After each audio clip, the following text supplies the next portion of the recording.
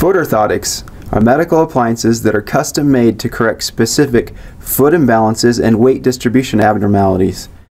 Custom foot orthotics, or insoles, fit in your shoes and are used to restore the normal function and alignment of the feet and body by balancing the pressure and forces across the feet.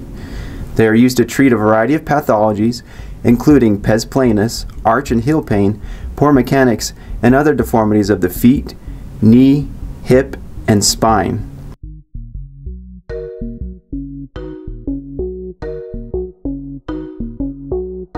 The foot orthotics fabricated at the Shriners Hospitals for Children Salt Lake City POPS location are made with a unique process using a scan of the patient to carve an insole out of a solid block of foam and not a positive mold.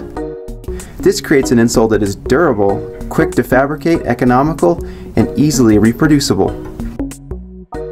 The process begins when a practitioner scans a patient's foot and modifies the scan to achieve their biomechanical goals. When the practitioner is finished modifying the scan, it is digitally sent to Salt Lake, where the carving process begins. When the scan and work order are received, work begins on the orthotic. The work order is printed and any questions on the order are clarified. Sometimes the work order is missing important information like assigning practitioner or hospital location. Having this information written on the order is very helpful. The technician opens the scan file and positions it on the virtual blocker in the OrthoCam software. The scan can be tilted and raised, but no other modifications are possible at this point. Due to the height of the blocker, only small movements are possible or the insole will not carve properly. The technician then writes the carve file and sends the file to the carver. The correct block specified by the treating practitioner is selected. The blocks are made of different materials and are selected for the patient's need. Carpet tape is applied to the bottom of the blocker to keep it from shifting and then is loaded into the machine.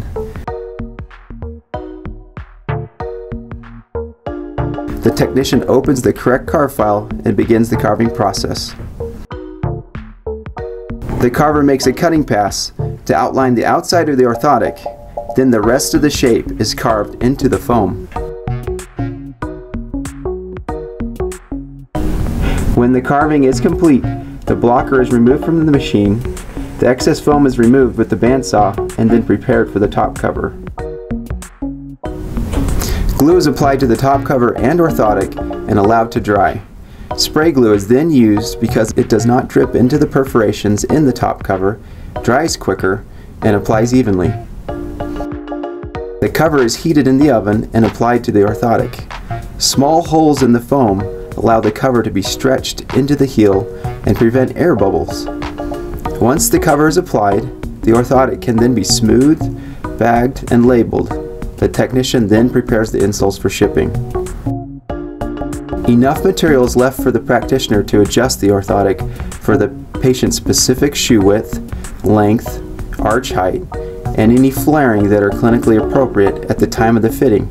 A properly designed, fabricated, and fit orthosis will help the patients and practitioners achieve their orthotic goals and create positive outcomes for the patient.